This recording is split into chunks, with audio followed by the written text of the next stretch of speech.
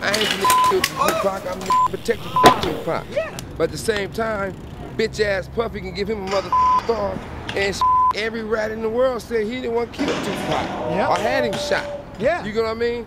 But if you notice, it was a rat on television saying he the one did the shooting, this happened, that happened, this happened, that happened, right? Right.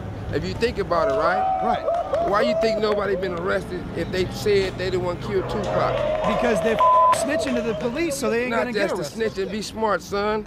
Because Tupac not ain't dead. as smart as you showed me. Tupac not dead. If he was dead, they'd be arresting those dudes for murder. You know he's somewhere smoking a Cuban cigar on the island somewhere. You know what I mean?